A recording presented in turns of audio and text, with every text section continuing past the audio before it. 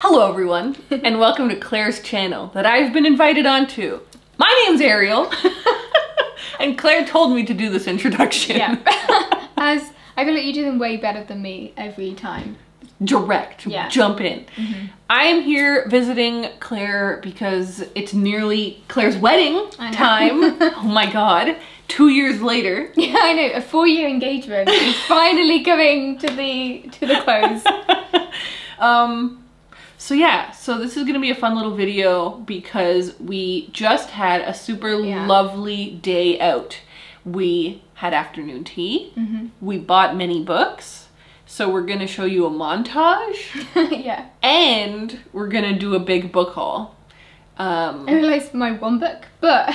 You have one book, but you also have many other different items, yes, I guess. Exactly. And also I definitely inspired at least one purchase, which I think people who like my channel will be very happy to see that you bought. Yes, yes. So, just a little tease. But we will leave you to enjoy as always, my kind of book shopping videos. Yeah. And some afternoon tea in the coal room. And next obviously is next kind of Bloomsbury and Dalloway and very Bloomsbury kind of inspired. Yes.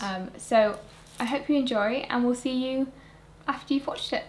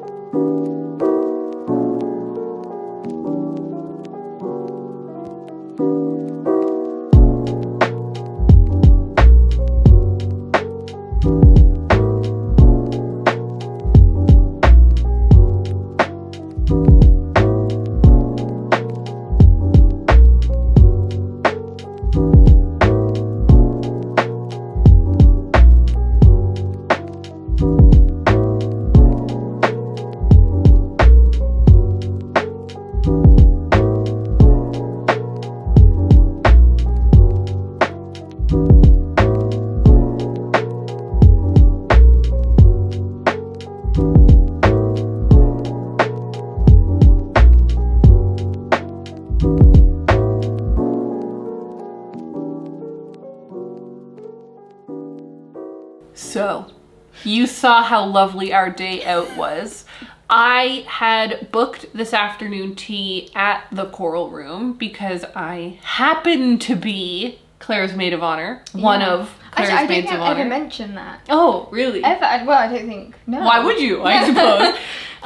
But I thought it would be really lovely to do an afternoon tea. And so when I was researching like which one, because there's obviously so many different places to go in London, I found the Coral Room and I thought it was such a lovely place because it has the Virginia Woolf connection. Yeah. And it was really a very beautiful room. And we really liked all of the food we ate. Yeah. There wasn't a thing where we were like, that one's not, no. It was like we really enjoyed all the food. Yeah, it was just really lovely. Yeah. We had like slight drama when I was like moving tables, but in a good way. Yeah. We socially distant space. That was the thing. We were originally sat in a place where we didn't feel very COVID safe because we were just really packed in. And so I was like, listen, in North America you can... I was gonna say, my advice to anybody, go out somewhere with someone from America or Canada, because if you're uncomfortable, well, they sort it out. It's true. Like, I was like, should we ask to move tables? And Claire was like,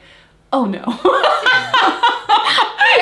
Even though we were both not liking it, Claire was like, this must be where we're supposed to sit. I'm like, So I went up and I just talked to the hostess and I was like, we'd be more comfortable in a different place if we could because of COVID. And like, how can you complain to that? And also they had a lot of tables that weren't being used. And she was like, absolutely, no problem. Let's move. What I find so funny is that I think what I said to you at the time was like, I'm too British. That was the exact wording. I'm too British to complain. But I also think in my I was like, I'm not British. We also sneezed very loudly and dropped a knife and your sunglasses. We needed to get out of there.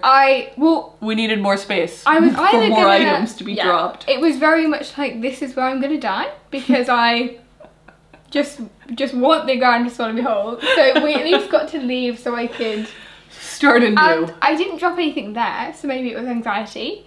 I did get food everywhere, but to be fair, you know, we had a great time. The tea was nice, the scones were warm, the sandwiches were delicious. Really well, you had English breakfast. Yes. And I tried Darjeeling. Yes. Which is kind of tasted the same, but I also would really love to learn more about tea in general. Yeah. So kind of be nice to kind of go back knowing what they had. A white peony one, which I kind of regret not getting, but these pots of tea were massive. So big. So much tea. I don't think realistically I wouldn't have. I'm kind of glad I got one that you could drink the whole thing. I definitely knew I was going to enjoy. Yeah. So anyway, I'm glad we reviewed it, because when I was watching, like, I watched a lot of videos of like people going to the different afternoon tea locations. It was, well, there was this one girl I watched who was review and had like a 5-star like system or whatever. Wow. But she was like, gave one place a low rating because they had cold scones. Oh, interesting. And so it was a thing I was thinking about when we showed up. I was like, I wonder if they'll have cold scones. They didn't. I mean, no, really nice. Because then it makes sense with the, you know, if you have clotted cream, it kind of feels extra indulgent, and it just feels fresh then. So even though you know they've just warmed it up for a few minutes, it's just gone quickly, and then it feels like, oh my god, the baker has just finished mixing and it's up there. I know that everyone here wants a book haul and we're just talking about clotted cream. I always have plain scones. Like, I never put the extra stuff on. So this was exciting because I tried something new and I decided I am a plain Jane, so I'm going to stick with my plain scone. But it was good to try. One thing I really want to mention really quickly is that this is obviously, I had an afternoon tea last week or whenever, and when I was there I had a tea that I just couldn't stop thinking about, which was the Fort Mason blend, and I kept talking about it even with Ariel, which is kind of weird considering she was also taking me afternoon tea. I was like, I just can't stop thinking about this for afternoon tea at one of the Masons. But we then, obviously, there's one in St. Pancras Station, and Ariel did what Ariel does frequently when I go, no, I shouldn't buy it, She literally, I remember what was so funny is that you took it from my hand above my head. I was like behind you, so I just plucked it. I am, we've realized, a foot taller basically than Claire. One of our original videos that I remember doing when you first came up seeing in York, and everyone was like, gosh, Ariel is so tall. And I was like, yes, she really is. But really, it's Claire's tiny. Yeah, not yet. Well, you know what? It's up. a little bit of the both. I think I'm taller than people think I am, and you are much shorter than people think you are, and so the distance. But yeah, this is kind of, it says that like orange blossom, but it's not, it doesn't taste like, it does have floral notes. I'm going to get really into tea. The next time I'm going to be like... You're a tea aficionado. But we have now had a few cups of this, and it is just an absolute delight. But it's a very expensive habit for me now to not feel able to not... It's true, because Claire was like, I won't, so I just plucked it and bought it and gave it to Claire. Honestly, I think I want to try lots of different tea. They do like a tea tasting experience, but this was such a good purchase, and we've had, you know, we've already enjoyed it. Yeah, here at home. Quite a few kind of gossip and chats over this tea, and can recommend. What is next chronologically? Oof, chronologically is books, but I think we should do like a blast through the items that aren't books. Yes. So we went to Flying Tiger, which I shouldn't even mention, whatever, but I bought this adorable little really candlestick holder that I just couldn't not, it was like £3. Yeah. I got, oh God, every time I come to London, and there is no London connection to Stan Smiths, but every time I come to London, I'm like, I should get a new pair of Stan Smiths because I use them to death. So I got a new pair, and they're beautiful. They have the like pastel green celadon. It's my brother's favorite color. Is that what it's called? Celadon. Wow. Yeah. They're perfect. I love them. And what else did I... Oh, we also... There was like a little pop-up at one of the stores we were in.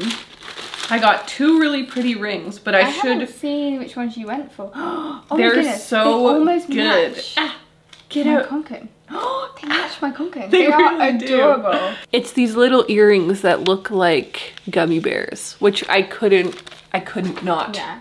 So those are my happy little items, but you got some happy items. Yeah, so I have been wanting, I think I have done a video about my Conkin before, but I am like a massive, oh, I should mention this. Ariel got me a little necklace as a kind of a maid of honour gift. So Ariel got me this, and then when we were in Urban Outfitters, which is not like, it's kind of a random thing to do, but I feel like we were kind of very stereotypically British in the way that it was like Oxford Street. We were doing shopping. We were shopping. Which we've never done together. We've never gone shopping together. It was hilarious. We've done book shopping lots of times. Lots of book shopping. Never. I bought shoes, you bought a bag. Yeah. But yeah, we were specifically looking for one type of bag, and they were stocked at Urban Outfitters. Yeah. And it was funny because we were in there like realizing we were not youths anymore. Oh, I have had that, honest, I've had that realization so often when I go into clothes stores. I'm like, I don't belong here. No idea what's going on. It's just very... It all looked cold. Like you'd wear it, that clothing, and you'd be cold. That is the difference. When you go, gosh, she will get hypothermia. But I remember very distinctly how when you're young, like when you're a teenager and in your early 20s, you're okay being cold if you look good. Yes, it's a thing. I don't think I ever personally maybe that wasn't you. Got there. So the reason I went to Urban Outfitters is because I have a Conkin bag, and I think it is how you pronounce them, Conkin. Yeah. I feel like potentially it is. But I have like I think it's like ochre, what I call like Van Gogh yellow. And I love that kind of mustard colour, but I wear a lot of kind of yellow jackets, and over time I've been noticing that I just clash massively, and it's just not a great look. And so I've been after getting a new one because I wear it every single time I leave the house. I just love them. And as I said to Ariel, it is very much a lifestyle. And once you notice one Conkin, so many. Everyone suddenly has one. That's how I am with my Jeep. Oh, right. Do you know that Jeep people all wave to each other? No. Have I told you about that? I don't think I've ever... I guess I don't really live in a Jeep area. No. Is what I'll say. Yeah. London? No. But yeah, if you're driving a Jeep and you see another Jeep, you wave. Like motorcycle. Oh, anyway, it doesn't matter. Can you imagine if I start wearing, like, waving at everyone that's got a Conkin. Yeah. So this... Oh, beautiful colour. Stunning. It wasn't the colour I originally was. I was really torn between frost green and sky blue. And when I say torn, I have been looking at this for months now. And when I was talking to Ariel about them yesterday, I had no intention of getting one this weekend. And I was looking for my phone, and literally like 25 tabs were just so many tabs. Clearly, you just have been agonizing over the decision for months. Because I so rarely see them in person, I just wasn't ready to make the commitment. And then we saw this one and it was on sale, which was the big deciding factor. But also, this is a colour that I 100% associate with Ariel. Like it is. As you should. And it just is beautiful, and I love pastel colours. It goes with black really well, as you said. And they are so sturdy. They hold so much. They are so long lasting, and I just freaking love it. And it's now going to be like my wedding conken. Yes. It's going to be I'm not going to use it until we go up to York to get married or when I go on my honeymoon. Yeah. And every time I think of it, I'll remember shopping with you. That's lovely. So even though it's not a book, still very valid memory. Okay, should we do books now? Yeah. Is that next? We definitely should. I don't think I should. Should I do my one? I'm not going to talk about all the books I got because there's too many of them, and maybe I should. You know what? I'll be good at marketing. I have a podcast where I will haul them all, so you should go listen to that. But we both got books at Gosh Comics. Yeah. This is one of my favorite bookshops in London. Many years ago, I made a video called "My Favorite Bookshops in London," and this featured in it. And we were in that area, and I was like, "Oh my god, we absolutely must go." Is it an independent? It is an independent. Yeah, that's why it's so crinkly. I could have waited to go to Waterstones, but I thought, no, fair. No. This is, you get support this now. the indies. Yeah. Exactly. Rarely do it. I got 3. I didn't see. Oh shit, I have that. Really? Yeah. Do you have the manga? Yes. That's so Someone cute. bought it because I love the actual book. Yeah. And I haven't yet read well, it. clearly we should start there. Yeah. So the life-changing manga of tidying up. That's so cute, by Maria Kondo. It's a really cute cover. It's such a cute, happy book. And I have read the original book. Oh, have you? Yeah. Loved it. I think too. I might have read it twice. I don't recall, but I really, really, really loved it. I actually gave it to my dad, and he loved it. And he like cleared out so much stuff in our house. I now organize all of my I roll, like her method. Yeah. Like, everything looks. It's so good. It's so better organized. Clearly this was made for the West because it's manga, but it's told Interesting. it's not backwards to us. But anyways, I saw this as I was checking out, and I was like, just add that to the cart. I got this little Faber Stories. Have you seen Faber Stories before? Yes, I have. At the comic. Yeah, because it's a comic. I've never seen that either. I thought that was so cool. Adrian Tomine is a really cool illustrator, and it's just like a single panel on each page, so it's going to take all of 2 seconds to read. A panel? So yeah. Does my one have multiple panels? Yes. Is that what you say? Yes. I know nothing. And then the final one. Gorgeous. I know. I love it. Don't Go Without Me by Rosemary Valero O'Connell. I didn't know that this was a thing. I really like this artist. She illustrated Laura Dean Keeps Breaking Up With Me. Oh yes, and you really enjoyed. Jillian Tamaki. Yeah, I really loved that, and so I thought it was cool that she's done her own solo project. So I thought that was so pretty, and I don't know. Yeah, you can tell there's gold foil on there. Ugh, I feel stunning.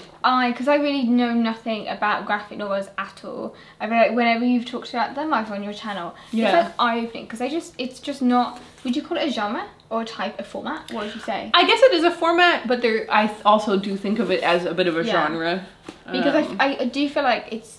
Sometimes I feel a bit of imposter syndrome because I don't know anything. So when I walk in, it's kind of like. But also, what's really good to remember is that some people feel like that's just in any bookstore, and sometimes I have to remember that. Especially as a bookseller, I was like, actually, this space isn't comfortable for everybody. And once you know that, you really change how you think. But when I went into that, the store, I was very much like, I do not know what to look at. I was like, I don't know where to. And because I was feeling it, I just kind of shoved myself at like a shelf. And then I saw Heartstopper. Yay! Which is obviously really, really famous.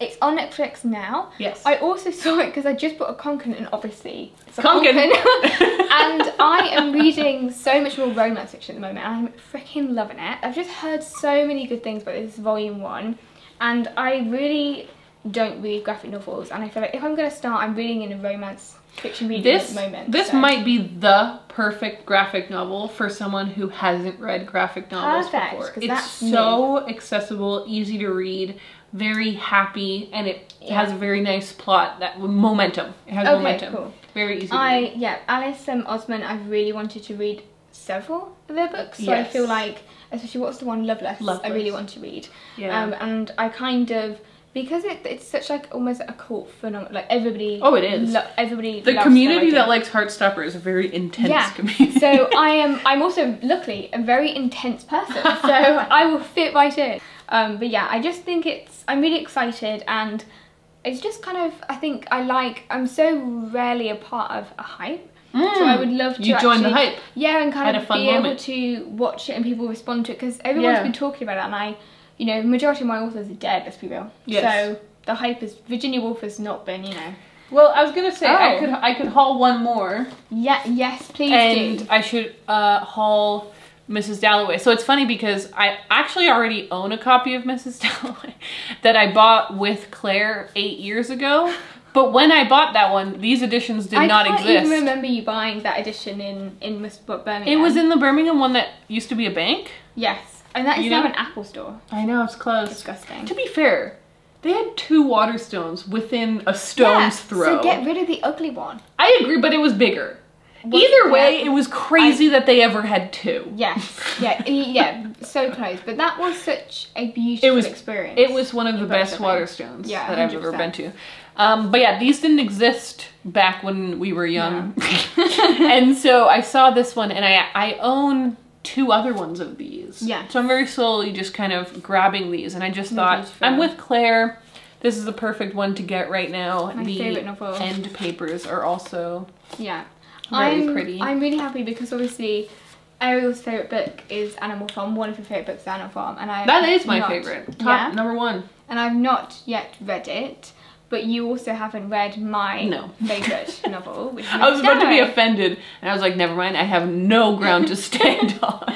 But also what was funny when yesterday, I will insert a few clips from when we went for dinner, and then we went to, along kind of the canal, we went to Word on the Water. Yes. And I think we were talking about kind of how I would only read Animal Farm, as a joke, I would only read Animal Farm when you read Mrs. Dalloway.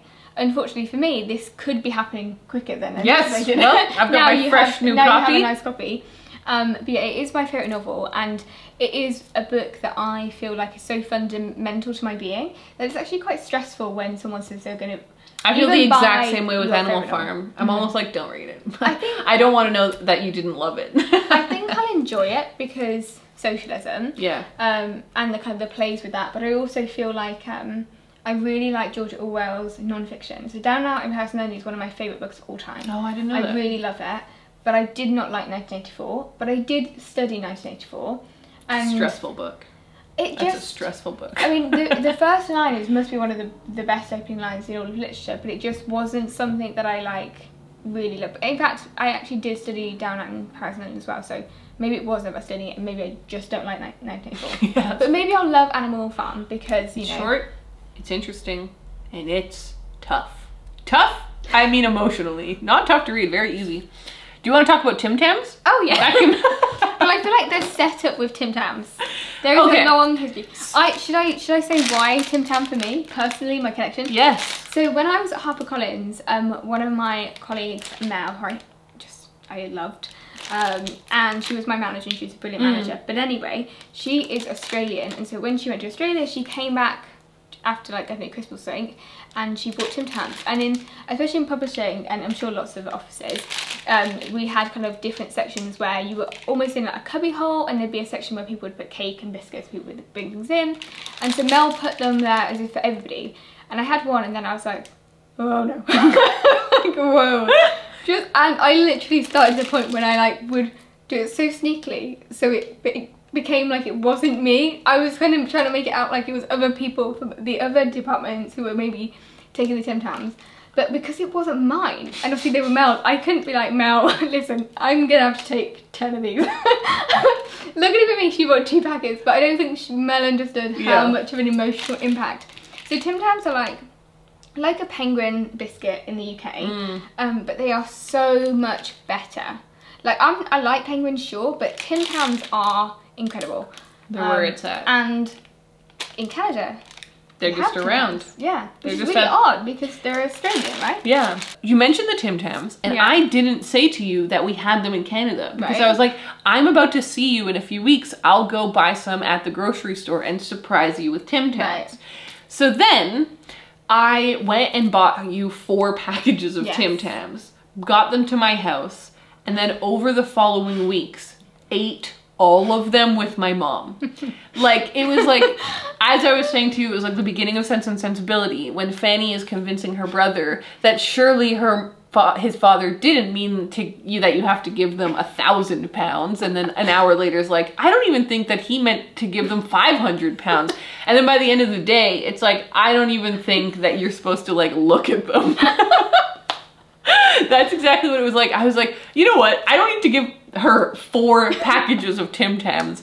And then I was like, 2 is a very reasonable amount to give a friend. And then by the time it was down to 1, I was like, you know, it's pathetic to even now to give 1 package, so I should just finish it and buy her new ones. And then I didn't. I ran out of time. I think the bad thing was that Ariel came, my partner, obviously Ben, loves Reese's Pieces and things. Ariel came with loads of things for Ben. Yes, you know? I gave him a bunch of Reese. And then I gave you nothing. But I didn't expect anything. But you then told me this story with the Tim Tam, and it's become, I don't think I have laughed that hard in years. Yeah. Because basically I gave him so much Reese that it was like clearly unbalanced. And so I had to explain why she wasn't getting anything, and it was because I ate it all. What I loved it was that it was you and your mum. Yes, you know? Me and my mom ate them all. And so then